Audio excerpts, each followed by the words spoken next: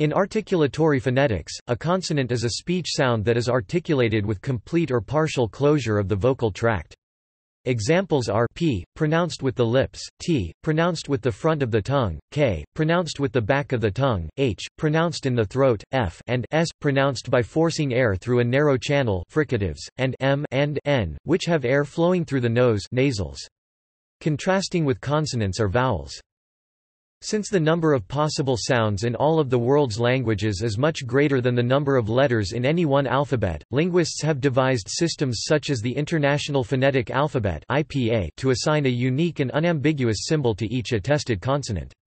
In fact, the English alphabet has fewer consonant letters than English has consonant sounds, so digraphs like ch, shish, th, and zh are used to extend the alphabet, and some letters and digraphs represent more than one consonant. For example, the sound spelled th in this is a different consonant than the th sound in thin. In the IPA, they are transcribed and theta, respectively.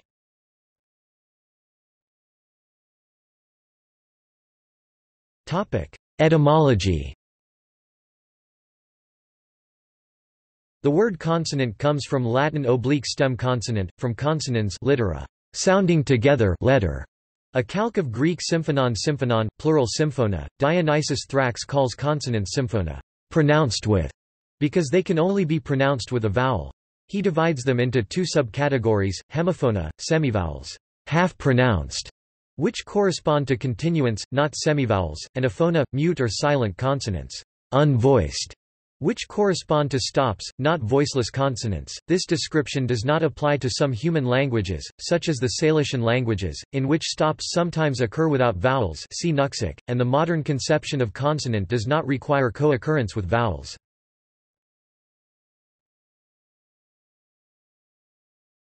Topic: Letters. The word consonant is also used to refer to a letter of an alphabet that denotes a consonant sound. The 21 consonant letters in the English alphabet are B, C, D, F, G, H, J, K, L, M, N, P, Q, R, S, T, V, X, Z, and usually W and Y. The letter Y stands for the consonant, J, in yoke, the vowel, in myth, the vowel, I, in funny, and the diphthong, ah, in my. W always represents a consonant except in combination with a vowel letter, as in growth, raw, and how, and in a few loanwords from Welsh, like cruth or cwm. In some other languages, such as Finnish, Y only represents a vowel sound.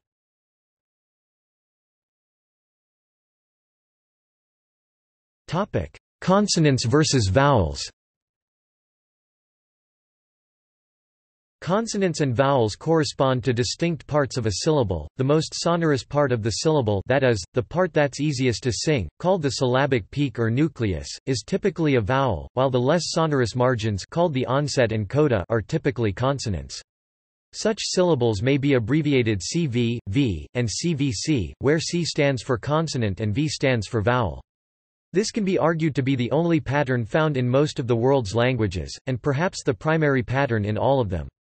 However, the distinction between consonant and vowel is not always clear-cut. There are syllabic consonants and non-syllabic vowels in many of the world's languages. One blurry area is in segments variously called semivowels, semiconsonants, or glides. On one side, there are vowel-like segments that are not in themselves syllabic, but form diphthongs as part of the syllable nucleus, as the I in English boil (bl). On the other, there are approximants that behave like consonants in forming onsets, but are articulated very much like vowels, as the Y in English yes (j's). Some phonologists model these as both being the underlying vowel, I, so that the English word bit would phonemically be, bit, beat would be, b-i-i-t, and yield would be phonemically, i-e-l-d. Likewise, foot would be, foot, food would be, foot-d, wood would be, u-u-d, and wood would be, u-u-u-d. However, there is a perhaps allophonic difference in articulation between these segments, with the j in j's yes and gld yield and the w of wood wood having more constriction and a more definite place of articulation than the in bl boil or bt bit or the of foot foot. The other problematic area is that of syllabic consonants, segments articulated as consonants but occupying the nucleus of a syllable. This may be the case for words such as church in rhotic dialects of English, although phoneticians differ in whether they consider this to be a syllabic consonant, tt, or a rhotic vowel, tt. Some distinguish an approximant that corresponds to a vowel, for rural as l or l. Others see these as a single phoneme, l. Other languages use fricative and often trilled segments as syllabic nuclei, as in Czech and several languages in Democratic Republic of the Congo, and China, including Mandarin Chinese. In Mandarin, they are historically allophones of I, and spelled that way in pinyin. Ladefoged and Madison call these fricative vowels, and say that they can usually be thought of as syllabic fricatives that are allophones of vowels. That is, phonetically they are consonants, but phonemically they behave as vowels. Many Slavic languages allow the trill r, and the lateral l, as syllabic nuclei, see words without vowels. In languages like Nuxic, it is difficult to know what the nucleus of a syllable is, or if all syllables even have nuclei. If the concept of syllable applies in Nuxic, there are syllabic consonants in words like sx, s, xs, sealfat. Miyako in Japan is similar, with f, ks, to build, and ps, ks, to pull.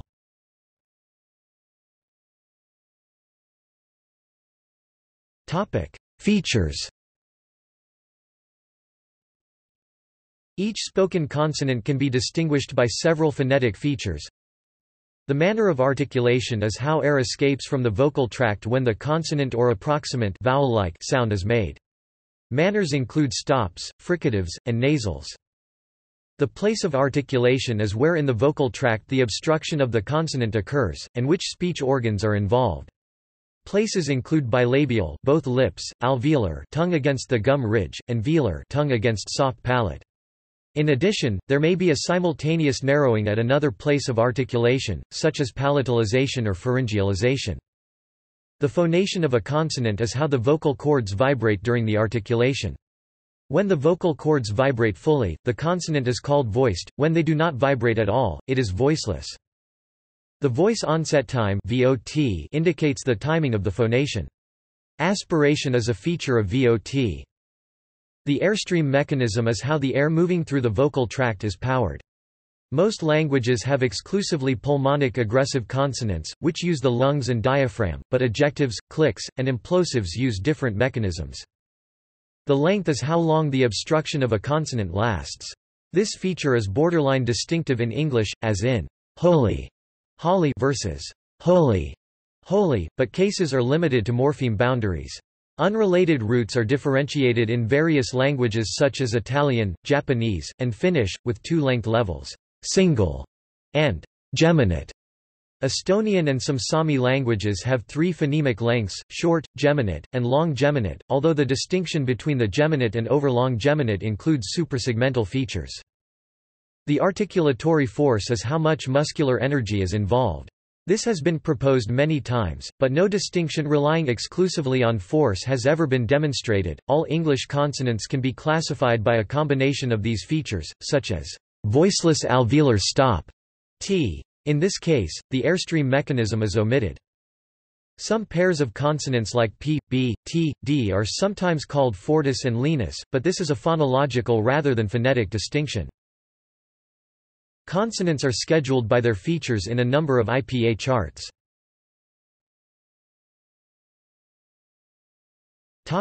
Examples. The recently extinct Ubykh language had only 2 or 3 vowels but 84 consonants. The TAA language has 87 consonants under one analysis, 164 under another, plus some 30 vowels and tone. The types of consonants used in various languages are by no means universal. For instance, nearly all Australian languages lack fricatives, a large percentage of the world's languages lack voiced stops as phonemes, such as b, d, and. Most languages, however, do include one or more fricatives, with s being the most common, and a liquid consonant or two, with l the most common. The approximant w is also widespread, and virtually all languages have one or more nasals, though a very few, such as the central dialect of Rotokas, lack even these. This last language has the smallest number of consonants in the world, with just 6.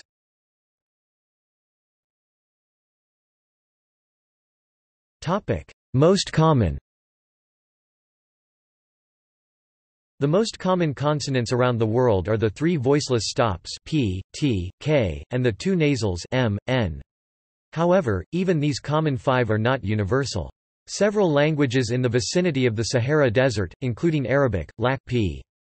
Several languages of North America, such as Mohawk, lack both of the labials p and m. The Wichita language of Oklahoma and some West African languages, such as Ijo, lack the consonant n on a phonemic level, but do use it as an allophone of another consonant of l in the case of Ijo and of in Wichita. A few languages on Bougainville Island and around Puget Sound, such as Makah, lack both of the nasals m and n. The Click language Ndung lacks t, and colloquial Samoan lacks both alveolars t and n. Despite the 80-odd consonants of Ubykh, it lacks the plain velar, k, in native words, as do the related Odig and Kabardian languages. But with a few striking exceptions, such as Havante and Tahitian—which have no dorsal consonants whatsoever—nearly all other languages have at least one velar consonant. The few languages that do not have a simple k usually have a consonant that is very similar. For instance, an aerial feature of the Pacific Northwest coast is that historical *k has become palatalized in many languages, so that Saanich for example has t and k, but no plain k. Similarly, historical *k in the Northwest Caucasian languages became palatalized to k in Ubykh and t in most Circassian dialects. The most frequent consonant, that is, the one appearing most often in speech in many languages, is k.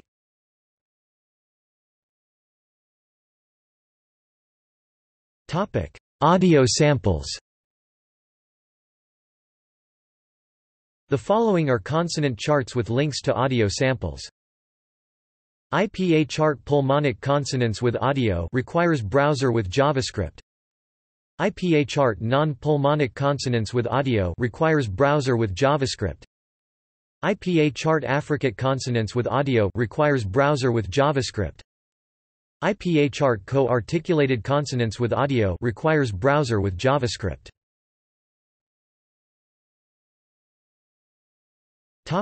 See also: Articulatory phonetics, List of consonants, List of phonetics topics, Words without vowels. Notes